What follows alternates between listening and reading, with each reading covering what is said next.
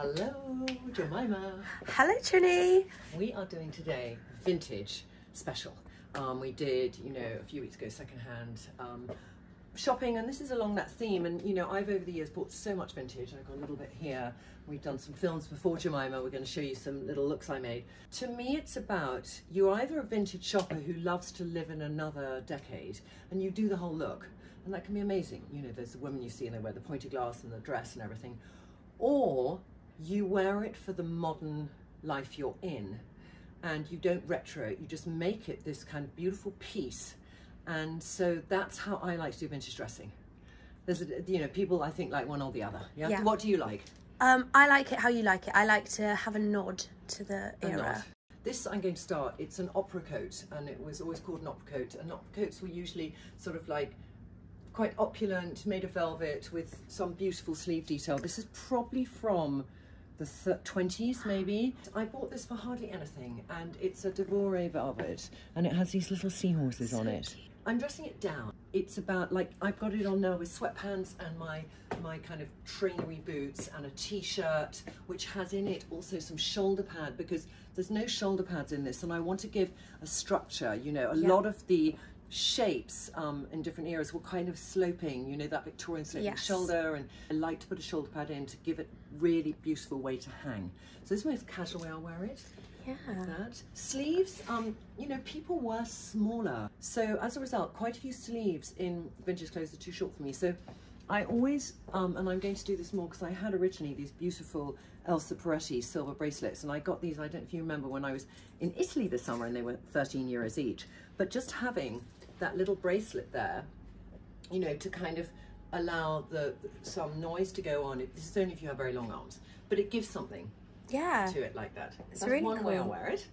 When I say vintage, I'm not talking 1930s. I'm talking about things from the 70s and 80s. This is a 1970s Givenchy belt. You can get fantastic belts, and I adore belts. I got this one here, which I don't know if I fit anymore. That's a really, really old Yves Saint Laurent belt from the 70s.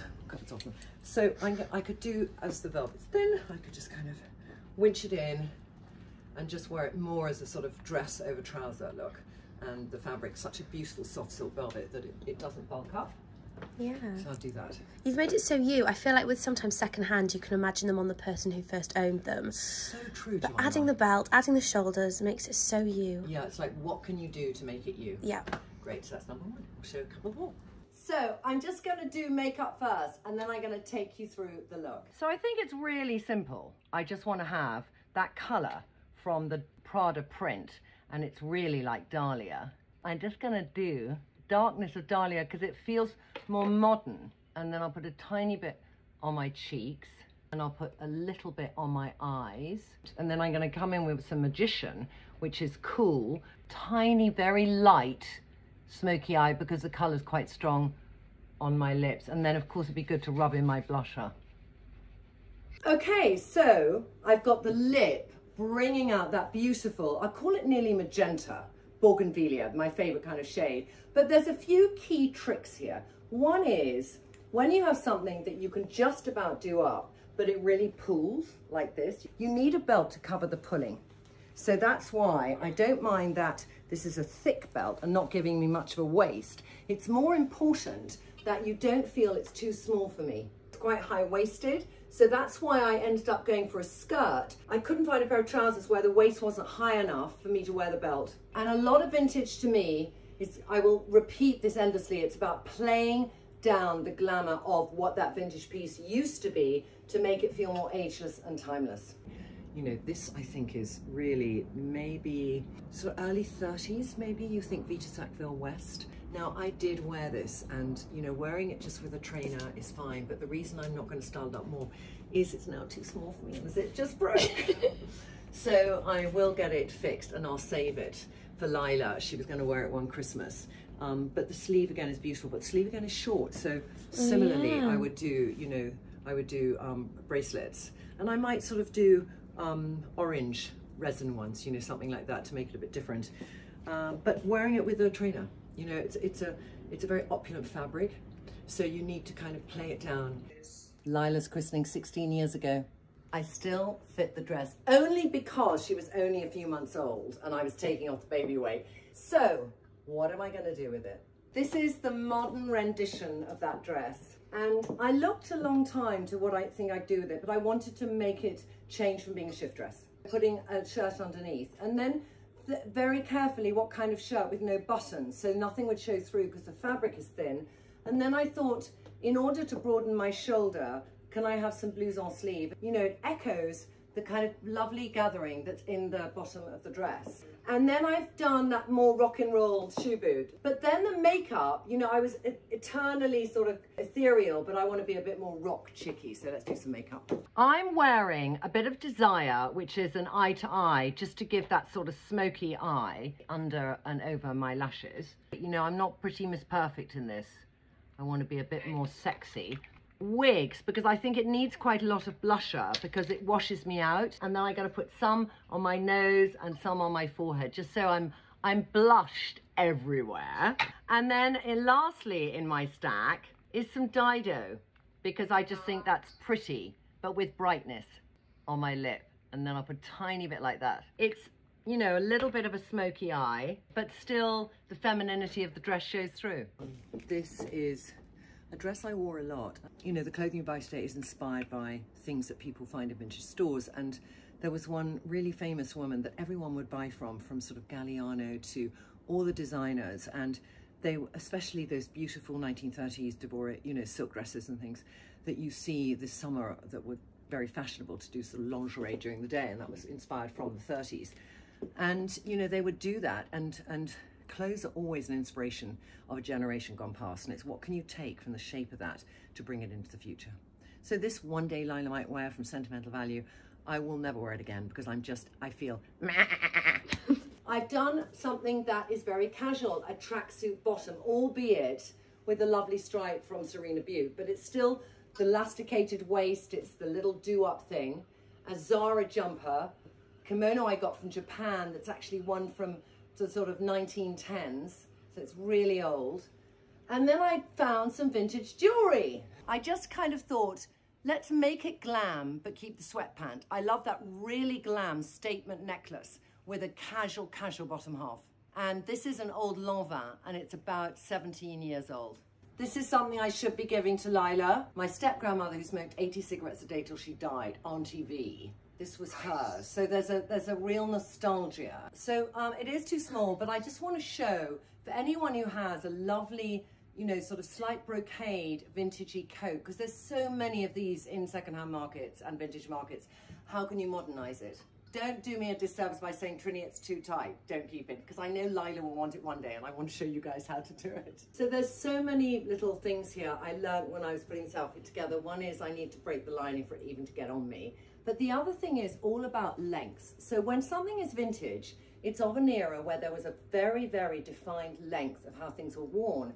And in the late 50s and early 60s, it was sort of bracelet sleeve and just below the elbow. I need to cover that distance to make it more timeless. And I found this Victoria Beckham shirt, and it's for Target. I remember it was the best deal of the century. The most important thing is I wanted to have something with a very deep cuff, so you didn't see the shirt in two bits below the bracelet sleeve. And the shirt needs to be white and crisp. It is a contrast to the kind of very vintage feel of a brocade fabric. And then with trousers and not with a dress. And I've done a cropped trouser because to me an ankle crop is a more timeless modern trouser. So these are the Zara ones from last summer. And a brogue, so the shoe is really modern and takes an echo of the gold of the outfit. And then in my ears, I have my mother's earrings that I just found when I was clearing out her things. And I never ever saw her wearing them apart from when she was like in her 20s. So I adore that. To me, it was about keeping that same color underneath. It makes it a little bit more chic.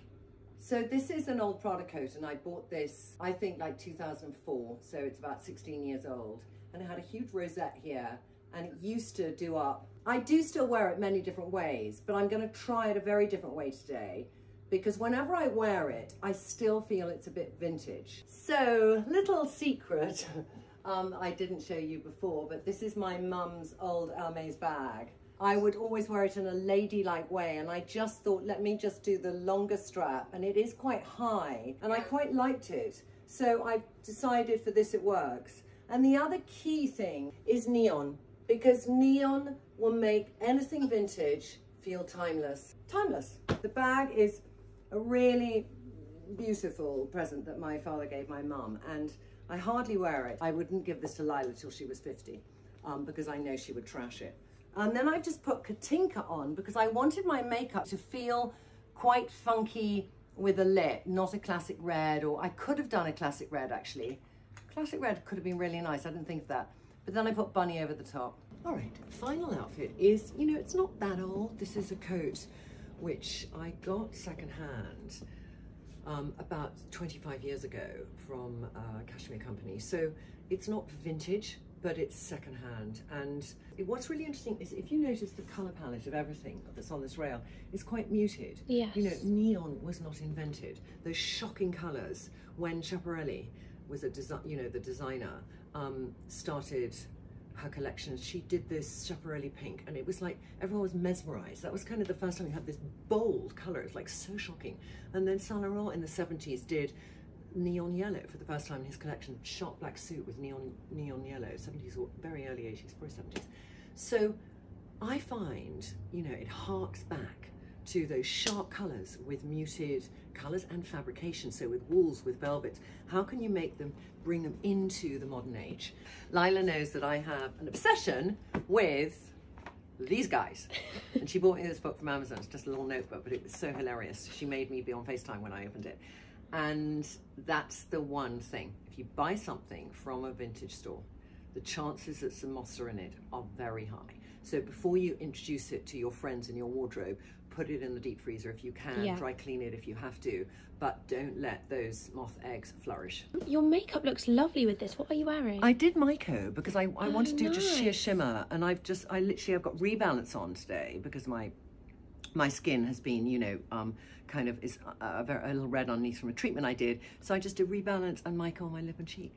I love it with this. Thank you, darling. So next week, we've got a few things, you know, that we've sort of been looking at. So I think I've got white shirts, knitwear, we said those already. I'd love to do something else with Lila because I know, I mean, literally 1 million people saw that across Instagram and Facebook. I haven't told her that yet. And I don't know, what else, Jemima?